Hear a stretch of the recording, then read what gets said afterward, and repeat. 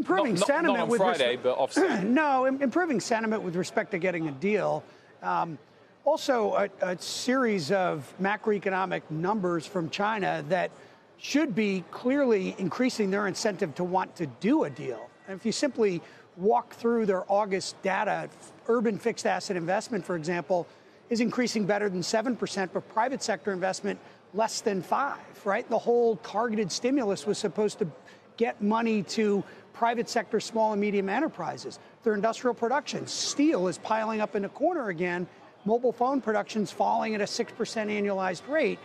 Their profits numbers are negative, but sales are positive. So they clearly have massive margin pressure as a consequence of all this. So, you know, they But it doesn't change the general as bargain that we all know, which is that they can survive for another 12 months quite comfortably if necessary. They're not going to fall into a recession. So the nuance is not. Oh, I would argue that as it pertains to the rest of the world, they're already sending out a negative recessionary impulse. This is their second one in 5 years. First, when their heavy industry sector collapsed from 14 to 16, steel, cement, all those companies, ordinary imports are falling at a 20% annualized rate. That's what they pull out of the rest of the world. Right now, that's falling at a 6% annualized rate. So as it pertains to the rest of the world, China's pretty much already, sending a negative or recessionary impulse out there. So what does that mean in terms of where investors should be putting their money? Should they be steering clear of China and arguably emerging market economies that could be very exposed to China, and also potentially Germany? I mean, I just think about Fred Smith from FedEx and saying that the contraction they're seeing there is because of China. It's funny, you asked that. I put a relative performance chart of the MSCI Emerging Market Index into my note this weekend. I originally downgraded emerging markets relative to developed markets when I wrote the asset allocation portion of the Barclays Global Outlook in December of 2010.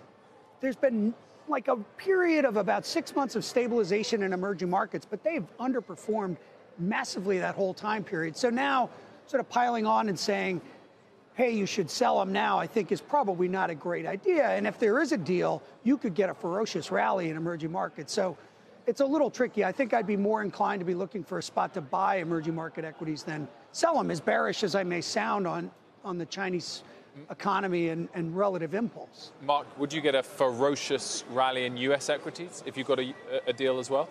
I think so. I mean, I don't know that it's going to happen. Obviously, you'll see an improvement in sentiment right away, right? And it's going to take a little while for the earnings to really kick in, though. And I think that there's been some damage that's been done that's going to be long-lasting. So I think if there were a trade deal, you'd see multiples expand. You would see the market rally. We would definitely blow through the most recent high of, 30.28 or whatever it was, without a doubt. Barry, just quickly, the deal with Japan, and if USMCA gets confirmed, are those as bullish as a China deal would be? No, not at all. And they'll help sentiment on the margin. But quite frankly, all of these things move in the same direction, which is to make it more difficult to do foreign direct investment. I mean, USMCA, the investor dispute settlement part of the deal, basically makes it much riskier to invest directly in Mexico.